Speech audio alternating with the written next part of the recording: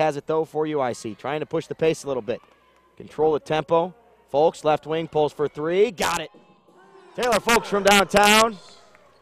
Flames retake, or I should say extend their lead, 14-9. 5-point lead, and now Shamaya Green with the steal, and the runner is good. Douglas back to Brierly, left wing to McDivitt. Left corner, three on the way from Bornhorst, no good. McDivitt, though, with the rebound. Free ball, she got it easy. Ham now three, right corner, good. Emily Coble thought about the three, right wing.